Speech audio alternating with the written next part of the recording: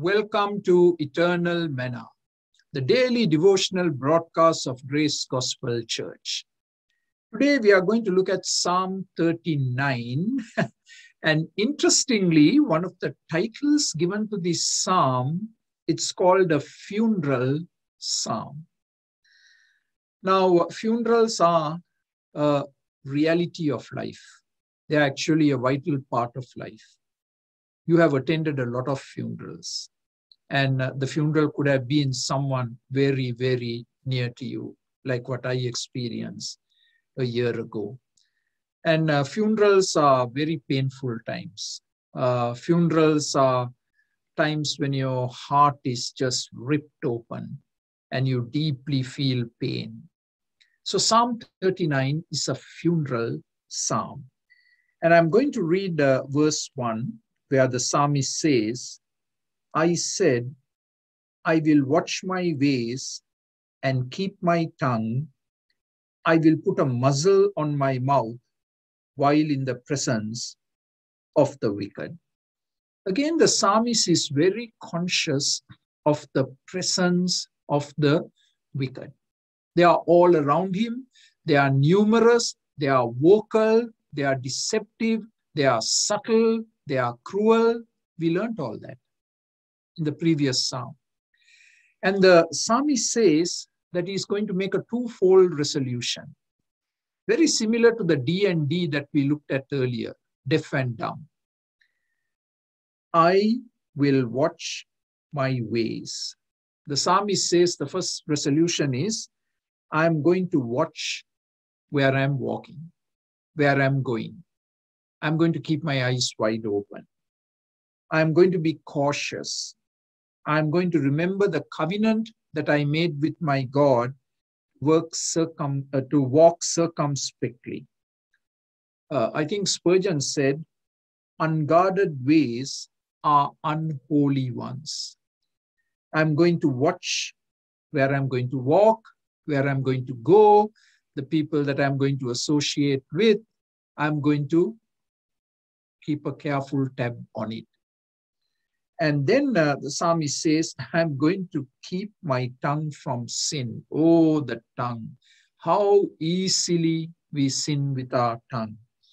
And David says, I will put a muzzle on my mouth. Now, all of you have seen dogs with a muzzle.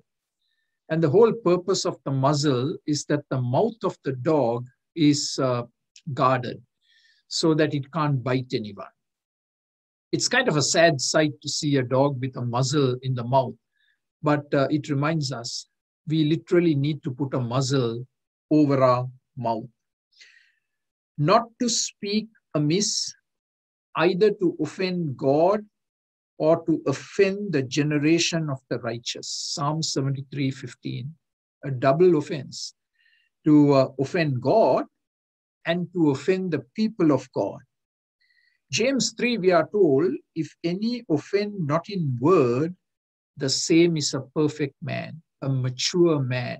He's a godly man, woman, who does not offend in word. Now, why is it that we have to be so careful with our words in the presence of the wicked? Because the wicked can misunderstand and misuse the words that we speak. So David says, I'm going to be very careful because I don't want the wicked to be hardened in their sin or to give an occasion for them to blaspheme God because of the words that I speak.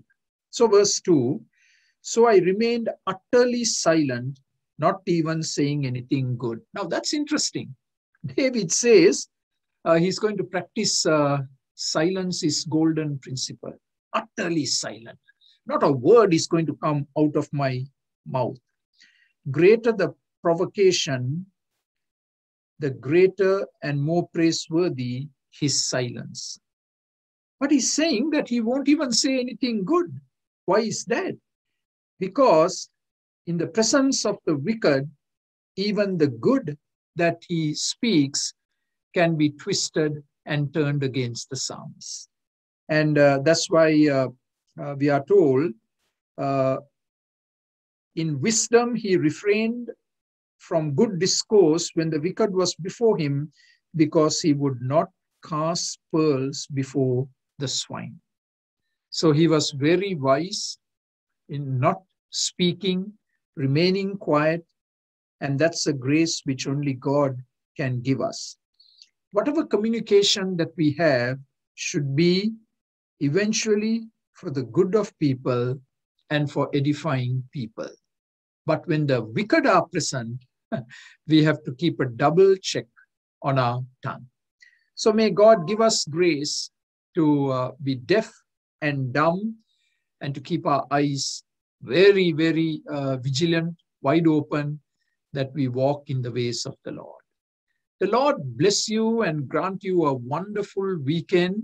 And God willing, we will see you again next Monday as we continue to look at the funeral psalm, Psalm 39. God bless you. For more videos like this, please subscribe to our YouTube channel, Grace Gospel English Church, Toronto. Thank you.